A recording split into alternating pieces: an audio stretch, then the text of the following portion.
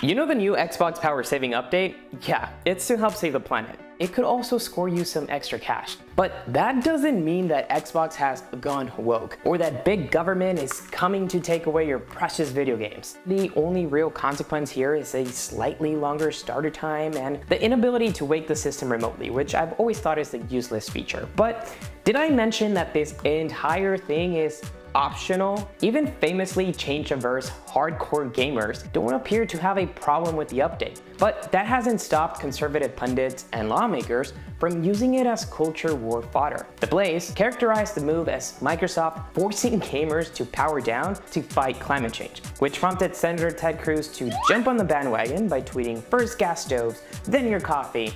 Now they're gunning for your Xbox." Then Fox News got a hold of the story, accusing Microsoft of brainwashing kids to care about the climate crisis. They're trying to recruit your kids into climate politics at an earlier age. Simply put, the new feature draws less power when you're not using the console, reducing the amount of energy it consumes and carbon it spews out, and quite possibly saving you money on your electric bill. Look, it takes a lot of electricity to push the cutting-edge graphics that modern gamers expect, but this carbon-aware update for Xbox will have no effect on in-game performance. Instead, it finds power savings by scheduling late-night downloads for specific times that could result in lower carbon emissions, and by changing the default settings to reduce power consumption when the system is not in use. Microsoft says that every 2 consoles using the new setting will save the same amount of carbon that a single tree removes from the air in a decade. As a result, Xbox has joined the ranks of woke M&Ms and pantsless root beer mascots as the latest fake outrage for pundits of a certain persuasion.